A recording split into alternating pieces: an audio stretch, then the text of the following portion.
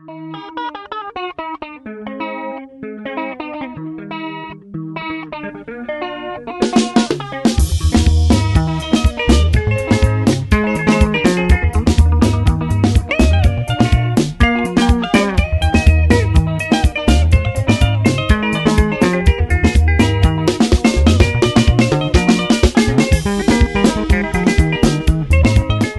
for coming at short notice.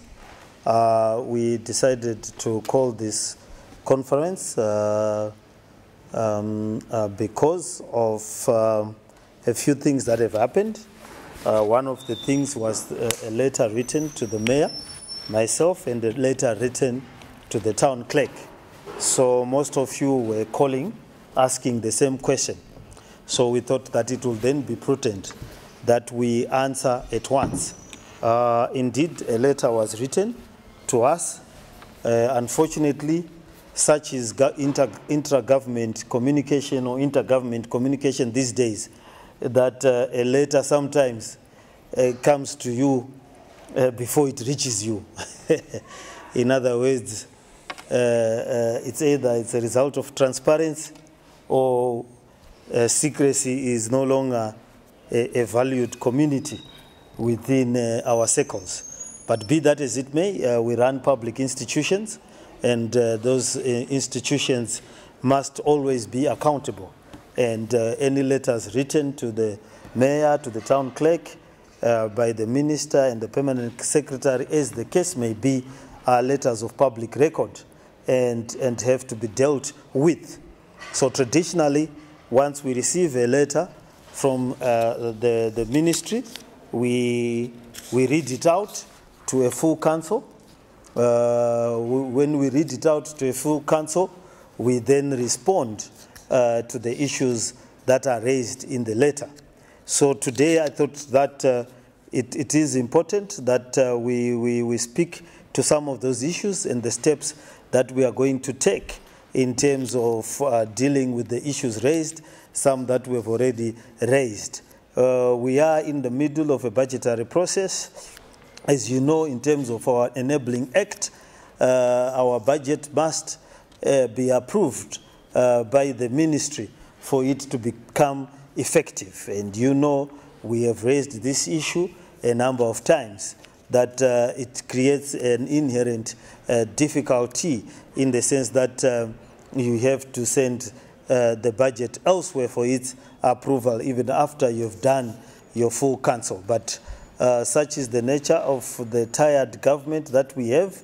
There's the first tier, second tier, and the third tier, and we occupy the third tier. So some of our things have to be approved by central government. The merits of that might be a discussion for another day, but that is the case as of now. And in those, we obviously need the budget. Ours is a creature of statute. For us to levy new fees, carry out new projects, do new things, we need to have a new budget and to levy and to set out the outline of the following year. So the number of issues have been raised. So as a way of process, we are having a meeting with the minister. He is coming to these chambers on, is it on Wednesday? On Wednesday this week. The minister is coming to explain and to further elucidate some of the things that are contained in his memo. And we have notified council and senior management. So some of the things will be discussed at the meeting that we are going to hold with the minister, should it remain on the calendar on Wednesday this week. On Thursday, just before the Easter holidays, we had a scheduled council meeting. That is a full council meeting, and we are going to hold the full council meeting to discuss other council business. But in addition to the business, we are going to be discussing the issues that have been raised by this memo and issues relating to the budget approval processes. A number of issues have been raised by the minister, which we have already shared, and we have set on councils dealing with the very same issues. So the first point being the issue of the ERP, the Enterprise Resource Package for council. As you know, we have held a number of meetings in the last council and the current council to deal with the Enterprise Resource Package. As you know, the parliamentary committee recommended that we reinstate the previous ERP in order to pursue an accounting hole that had happened around 200 million US dollars, and also to enable us to complete effectively the audits at that time. We also got the same recommendation from the Auditor General. Council itself, in the previous council, we held a number of meetings where we recommended that we reinstate the previous ERP in the meantime, and should there be need to look for a new one, we continue with the process while we still have that ERP. For one reason or the other, and I raised it, we held a meeting. The latest special council meeting was on ERP and Chenesa Harare, and we raised our concern that there seems to be a connivance between some of the officials within this council and officials at PRAS to firstly avoid us reinstating the ERP that was there. And that is for obvious reasons, because this ERP that was there will enable us to reconstitute the accounts and will be able to make us see the missing gaps. And then secondly, to get a new ERP. At one point, you recorded there were attempts last year to foist by PRAS and our own council procurement a contract that was costing a princely sum of 52 million US dollars. And we had to intervene and stop that ERP. Whereas the obvious route is for us to reinstate the previous ERP as for the Parliamentary and Auditor General's reports. And we've been let down by PRAS and our own staff. As today, this afternoon, we are going to be meeting. In fact, I was supposed to be at a meeting with PRAS at 2 p.m. I've asked them to reschedule it for about 2:30, and I'm going to go there so that we can discuss the issues of the ERP and the merry-go-round that they have put us through in relation to the ERP, leading to where we are now, where the budget cannot be approved. But we made our applications in time. The technical committee of council set in time, gave recommendations to PRAS, and they've been declined for one reason or the other. Even our request for a bridging ERP to say we cannot move without reinstating the previous ERP for us to bridge the gap, all those efforts have been declined. Surprisingly, the one that was costing 52 million was swimming to being appointed. So we really share the issues, and we have held council meetings to deal with those issues a number of times. The other issue is the issue of audited accounts. Again, council, these have been affected by the ERP situation. The removal of the ERP at some point created this lacuna in the audited accounts of the city of Harare. We've held a number of meetings, that is council meetings, which will chronicle, which you have reported on, to deal with the lack of the audited accounts starting from 2019, when we unceremoniously removed our ERP service provider. And since then, we have not been able to comply with this mandatory requirement. And this is not out of trying. The previous council, before the elections, insisted and made a number of resolutions around the issues of the audits, to reinstate the ERP, to the extent that the number of thefts that are occurring within the system. We now have over 23 staff in the finance department on suspension pending disciplinary hearings because of the cap that has been created by, among other things, the lack of an ERP system, the lack of audited accounts, and also the ones that that have been produced to date had some serious qualifications that needed to be attended to. So we are really concerned about that, and we have passed the resolutions that are necessary to deal with that, and we are going to elaborate in our response to the ministry and the steps that we are taking to deal and counter this anomaly.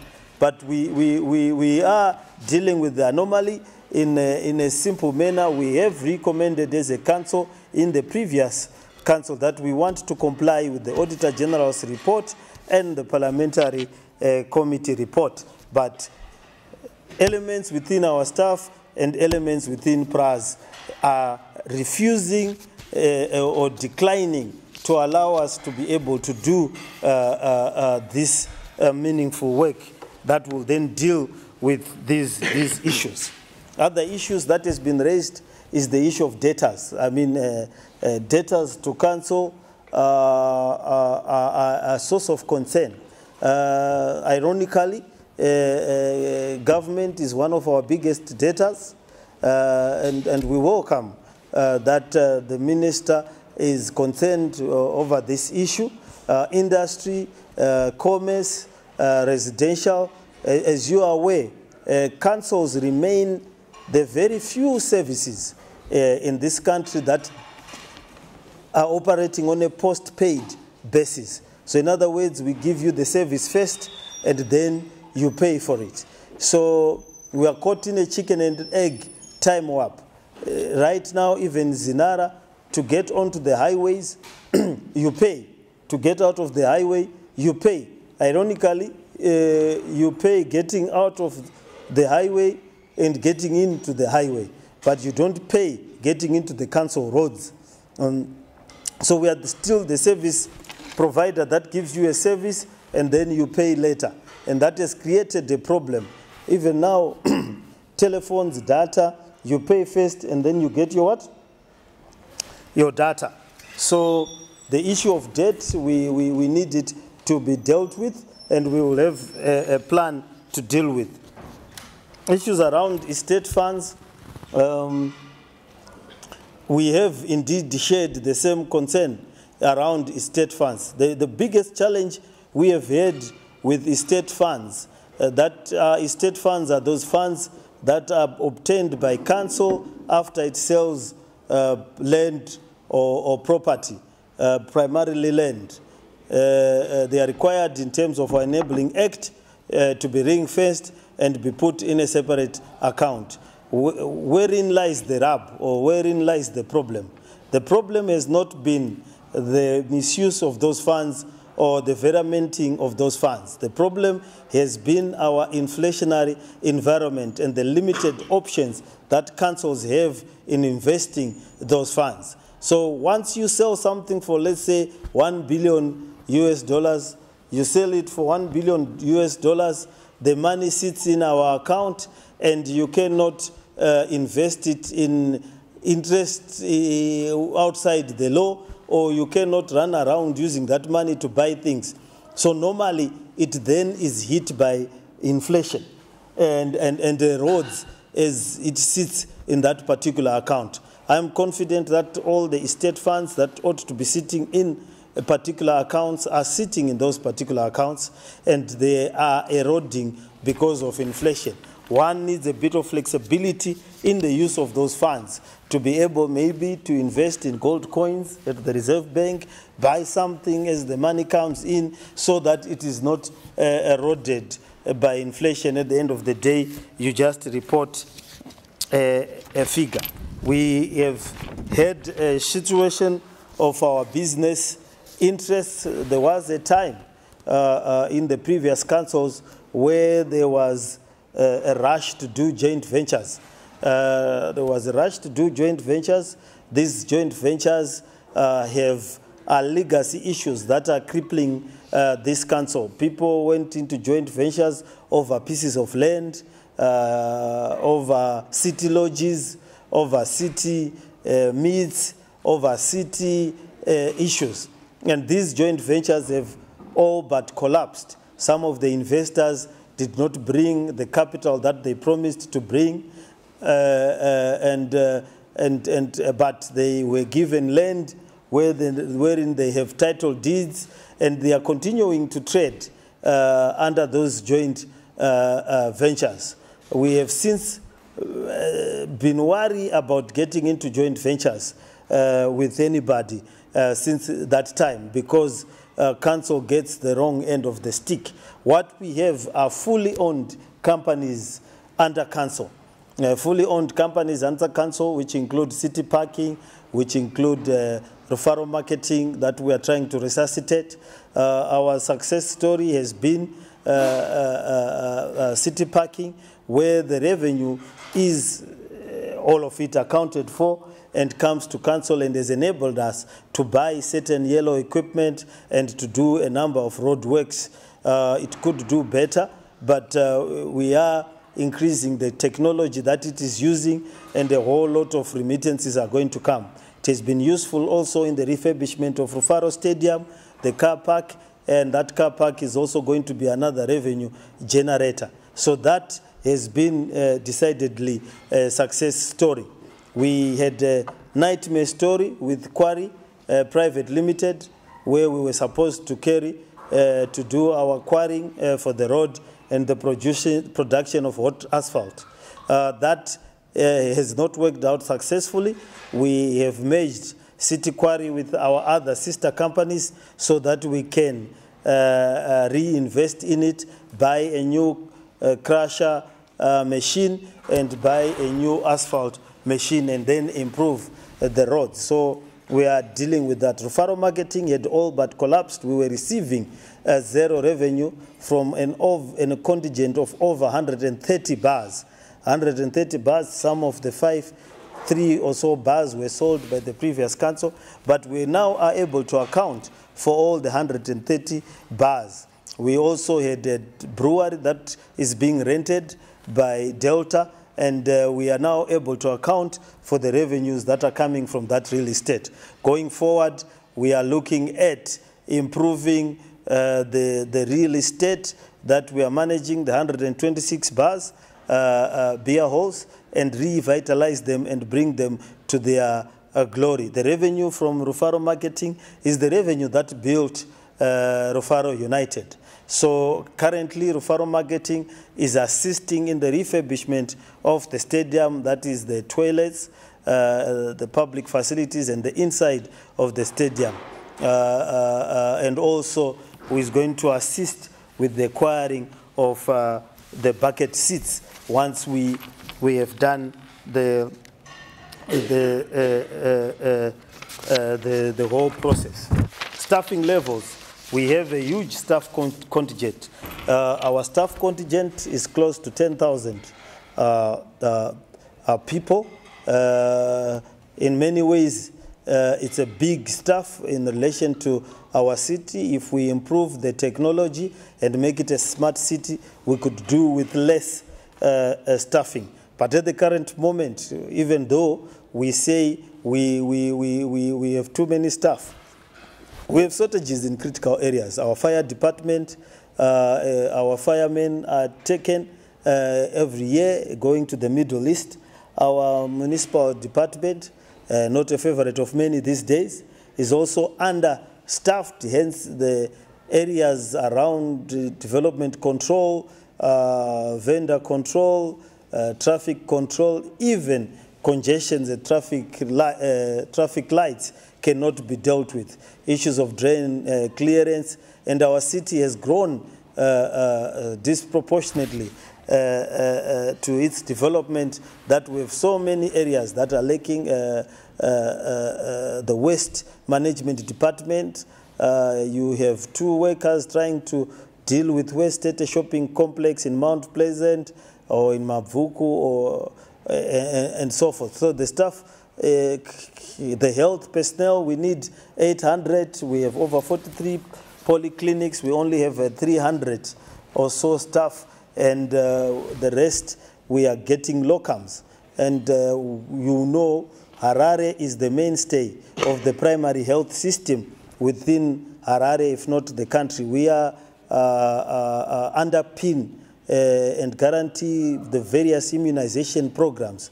We underpin the various antiretroviral programs. We underpin the infectious disease programs, cholera with Wilkins and Beatrice, and a number of tents. That's why we have been able to succeed with the cholera outbreak within the city, unlike many other cities in the region.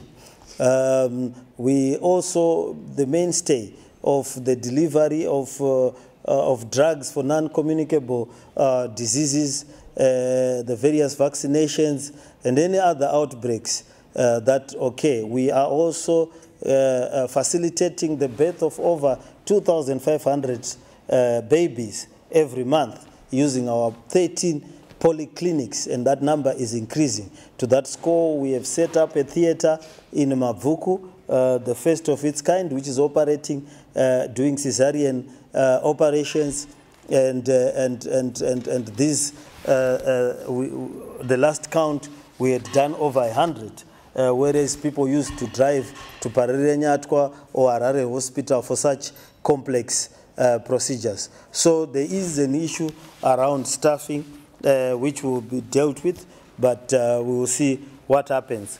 Water, sanitation, and hygiene.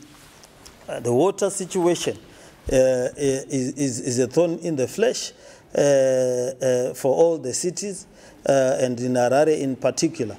As you will recall, the last dam for Harare was built in 1976, which is Lake Manyame. And we use Lake Manyame, Lake Chivero, and the Prince Edward Waterworks. Since 1976, no new dam has been built for the greater Harare area.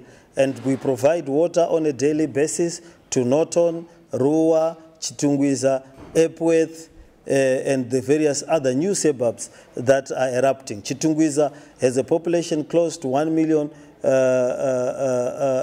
people and has no water source for itself. None. Rua has, but it can only do limited amounts. Norton has no water source except us. Epworth has no water source. And then all these other settlements that are erupting in rural district councils, but for all intents and purposes are in Harare. The water treatment plant that we're using was designed by Morton Jeffrey years ago. If you were to wake up, you will be surprised that it is still working. So we need a new plant for the waterworks. Our chemical situation, which is problematic, we are importing almost all chemicals. The local suppliers import sulfuric acid, they import bauxite, they import lime from as far as China. Carbon is China. Almost all the chemicals that we use are imported, yet we are billing in RTGS. We are raking up a huge debt with our chemical suppliers because of that situation. And when we pay them, the money is not enough. So there's a lot of work that needs to be done, and that infrastructure will need us to work together. We were heartened or happy that there's now a task force that is assisting us, and we are confident that if we put or continue putting our heads together, we will be able to deal with the water situation in Harare. It's the same with the waste management. Chenesa Harare that we implemented together with government went a long way to deal with the dump sites. But what is needed is a sustainable revolving waste management and the redesigning of our waste management processes to be able to deal with the various populations that are increased. We have introduced night shifts We are grateful. We got 52 tractors from government, and we are now working on building the trailers so that the tractors can form the base of the collection, and the compactors will continue, and we'll try to increase them so that we are able to be on top of the situation as far as litter is concerned. We are also introducing a raft of measures relating to hygiene laws around the shops, maintenance of bars, maintenance of the fronts of the shops, and implementing the penalties for littering and clearing places like First Street and so forth to make sure that they don't remain an eyesore. And we are going to announce the more rigorous implementation of the hygiene bylaws, of which we have around 10 of them, if not more.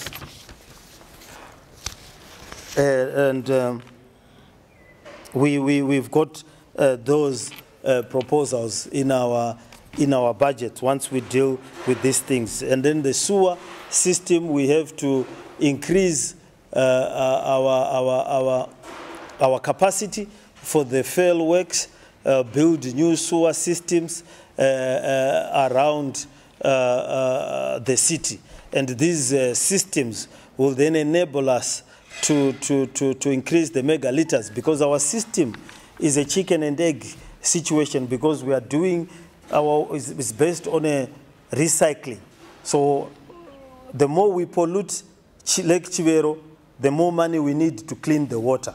So it's very important that we clean the water before we return it back to our water sources, and that's an imperative that we have to do going forward. Well, the other thing was that, unfortunately, the council meetings that have not dealt with what service delivery and issues affecting council.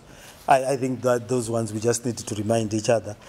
Probably the person who drafted the memo to our parent minister was in a rush, and or maybe some of these people, they get new jobs, and they enjoy putting English words one in front of the other. But you know that we have held more meetings to deal with Chenesa Harare, to deal with the water situation, to deal with the ERP. Most of our meetings that we have held, at the very least since I've come back as the mayor of Harare, have had more to do with dealing with issues of service delivery, water, refuse collection, ERP, and we have the minutes of those meetings, and we shall compile the recommendations for the public and for the ministry as to how we have dealt with those matters that require public that deal with service delivery. One of the issues that keeps getting forgotten is the issue of energy. Energy is a serious issue as far as service delivery is concerned. You must recall that City Council of Harare had its own power station, which had the capacity of producing 120 megawatts. Sometime in the 1980s, an excited ZESA took over the operation of those power stations. It is no longer producing 120 megawatts. Last time I checked, it was last year, the maximum it got to was to 15 megawatts. And this year they have indicated that they are going to abandon that power station altogether and try to find investors. Now we use over 34 megawatts for our water treatment. And they took the power station from us, and immediately the day after, we were being charged energy bills. So, and we were never given adequate compensation for that power station. And therefore now, instead of energy being a book entry, it became a real cost to us. And we keep on paying. For some reason, Bulawayo managed to convince the ZESA for it not to pay. But City of Harare is being asked to pay, and that is crippling energy. And the worst thing that happened was that energy bills used to come with the rates. So people knew the house that had not paid its rates by its electricity being switched off. Now, when they separated the energy from the city councils, that is when the city councils began to fail to collect money, because people can live with water in my buckets, can forgo to pay for the road, but more often than not, people cannot live without electricity. So the moment they delinked energy from the council bill is the moment where councils started struggling. I've had discussions with the ZESA chief executive, the deputy minister of finance over these issues, and they assured us that they are going to work on it. And that is what happened with our rates and the energy. Then we have the Zinara issue lastly. The Zinara issue that has been coming out. All the money that was given to us last year was accounted for. The 2.5 billion that they'd given us. And to indicate that it has been accounted for, we received another tranche of 7 billion last week. So there's no way they would have, last week but one, so there's no way that they would have paid us had we not accounted for the previous money. Their money had been accounted a long time ago, and we were waiting for the other tranche. But then again, we've insisted that the money that is coming from Zinara last year did just barely exceeded $2 million US. This year, again, they are on track not to give us anything that exceeds $2 million. We have maintained, and we do maintain, that the number of cars in Harare are close to 800,000. Each car pays $20 US per quarter, and that should produce around 64 million US dollars that goes to Zinara. Then there is fuel levy that is paid. The last audited accounts of Zinara that we saw, the fuel levy amounted to an amount of over 60 million US dollars. That is the 2015 audited accounts. And our proposition is that most of the fuel is consumed in Harare. We have not received a remittance of US dollars from Zinara, yet we know that fuel levy is collected in US dollars. Some of the money for licenses are also paid in US dollars, but we never get a remittance in US dollars. And we get a pittance of the money that is annually paid to Zinara. We simply get 2 million every year. Shipururu shemari, shitoko shokuti kana pane munhu anoziva kugadzira maroads anoziva kuti 2 million haina kwainosvika imari yakapfupika sameya wacho weHarare. Saka toda kuti vatipewo mari yakati rebei yakainzanawo nevamwe hombarume dzinenge dziri kunze uko. So we are having this problem of the amount of remittances. The Zinara chairperson promised me a meeting last year where the mayors will meet. The minister promised a meeting last year. We are still to hold that meeting, and we will raise it with our parent ministry that meeting is urgent so that we should be able to deal with the roads. We appreciate what is happening with the roads in the city, but we also have the roads within the suburbs, and we need to work to deal with those roads. Thank you. Not to my knowledge, they haven't. Our position still remains as it was. Our council has got existing resolutions that it passed that, well, we basically couldn't afford. We understand that the Pomona dump site was declared a national project, and that money that is coming or that is being paid there is coming from the fiscus. And should they put any conditions to approve a budget, that will be unfortunate and grossly putting things that don't mix together. And from my understanding and reading of the letter, they are actually complaining about joint ventures that do not give money to council and take money to council. So I'm sure there is a common understanding there. But I stand to be corrected and guided. I've not held any conversations in regard to that issue, and we have not changed our position. We have maintained, as we did in the last meeting, that we want to comply with the Auditor General's report and the Parliamentary Committee report to restore the ERP that was there in place at that time, to reinstate the ERP that was there as a bridging ERP. And should we then do a new process, we do it in due course, and we have an exit process, and we have instructed our staff to do so. Should they continue to fail, we have referred the matter to HR, because probably maybe the particular staff involved are completely incapable of doing a simple task, that is to get an ERP for us to move the budget forward. The deal is still in play. From what I understand, there has been hiccups in terms of the payment or the accounting of the payment that was done.